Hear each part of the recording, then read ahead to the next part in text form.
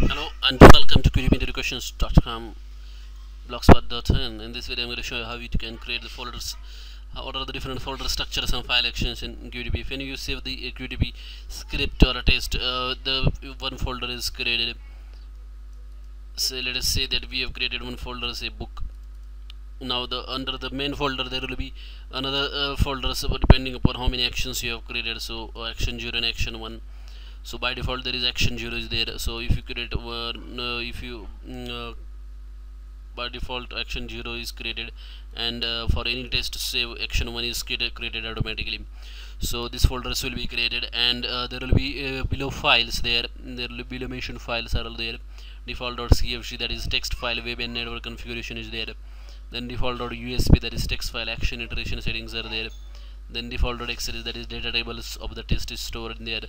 Then parameters.mtr, that is binary file, and the book.usr, that is text file, test name file. Then test.tsp, that is binary file that contains test settings. Now as I said, there are actions are created, action 0 and action 1. So action, for each action there will be below files.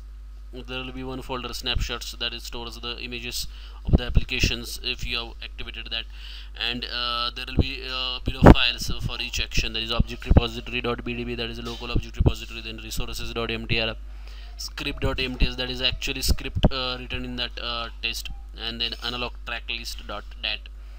Other files and their extensions in QTP are .vbs, .txt, .qfl. These are QFL is quick test function library file. QRS is quick test recovery scenario file. That is used to store the recovery scenarios, and .tsr, that is a share object repository file. So all these files are stored in the test in QTP whenever you save the test. So if you like this video, you can just thumbs up. Thank you.